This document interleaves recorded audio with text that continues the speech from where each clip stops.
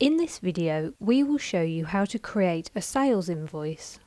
You would do this when you want to record your agreement with a customer to sell your products on certain delivery and payment terms. While sales orders can do much the same, you should use a sales invoice when you either need to ship only part of the order or when you sell items that your vendor delivers directly to your customer, which is known as drop shipping. On the home page, choose the Sales Invoice action. In the Customer field, enter the name of an existing customer. If you need to create one, we have created a video detailing this process. Other fields in the Sales Invoice window contain standard information about the selected customer. Fill in the remaining fields in the Sales Invoice window as necessary. You can now fill in the Sales Invoice lines with inventory items or services that you want to sell to the customer. If you have set up recurring sales line for the customer, such as a monthly replenishment order, then you can insert these lines on the invoice by choosing the Get Recurring Sales Line action. On the Lines Fast tab, in the Item field, select the number of an inventory item or service. In the Quantity field, enter the number of items to be sold.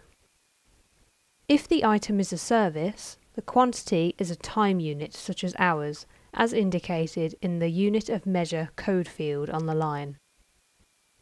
The price and line amounts are with or without VAT, depending on what you selected in the Prices including VAT field on the customer card. If you want to give a discount, enter a percentage in the Line Discount Percentage field.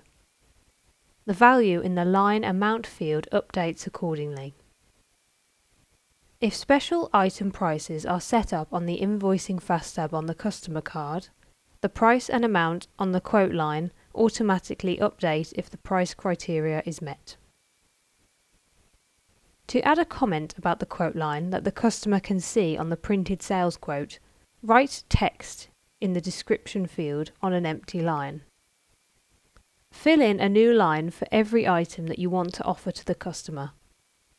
The totals under the lines are automatically calculated as you create or modify lines. In the Invoice Discount Amount field, enter an amount that should be deducted from the values shown in the Total including VAT field. If you have set up invoice discounts for the customer, then the specified percentage value is automatically inserted in the Invoice Discount Percentage field if the criteria are met, and the related amount is inserted in the Invoice Discount Amount excluding VAT field. When the sales invoice lines are completed, choose the Post and Send action. The Post and Send confirmation dialog box displays the preferred sending method for the customer. You can change the sending method by choosing the lookup button for the Send Document To field.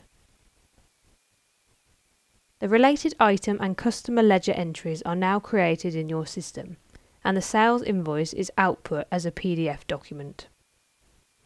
The sales invoice is removed from the list of sales invoices and replaced with a new document in the list of posted sales invoices.